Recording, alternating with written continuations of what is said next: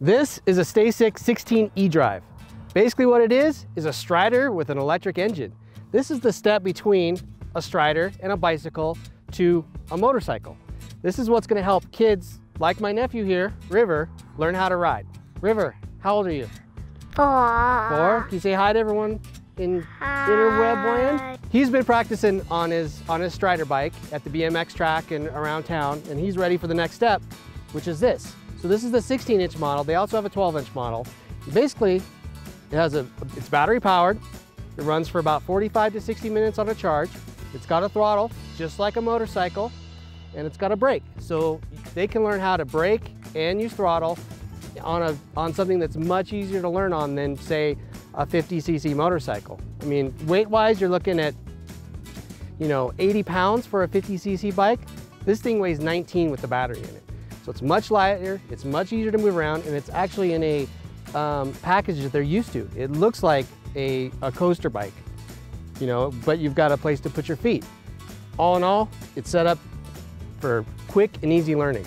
And Stacyc's motto actually is ride sooner. And that's what we're gonna do. We're gonna give him a shot and see how he does on it.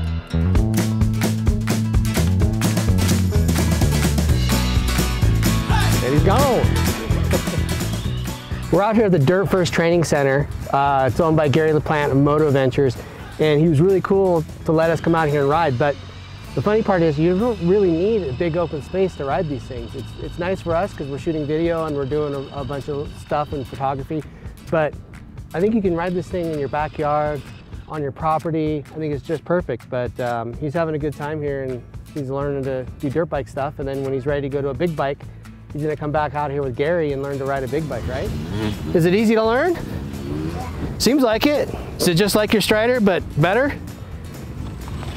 Give it a go. This is his first go, and he's doing it straight off the get-go. That's pretty amazing if you think about it. I mean, when I was a kid learning how to ride a 50, I was stalling it all the time. I was crashing into stuff. I was looping out, and he's just going right off the bat. So we have 3 throttle settings on this thing, and right now it's at the lowest, which is 5 miles an hour. It's got kind of a mellow throttle response. There's a middle, which is 7.5 miles an hour, and a fast, which is 11. So right now, we're sitting at the easy one, and you can see he just rolled right off. It's insane. I did not expect him to get it this fast. You wanna go again? Yeah. Go for it, hit it, bro. Right now, at 699 bucks for the 16-inch and 649 bucks for the 12-inch. It's not cheap, that's for sure. Extra batteries are about 150 bucks.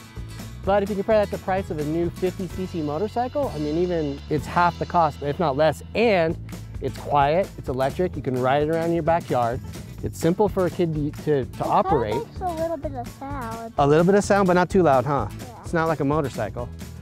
So this thing you can ride at home as well, which gives them a lot more time behind the bars before you head out and actually ride a motorcycle. I think it's a killer way, and I think it's actually a way to grow our numbers of motorcycle riders. So I'm gonna give this thing a thumbs up. You give it a thumbs up? Thumbs up. Good job, bud. Okay, we're out.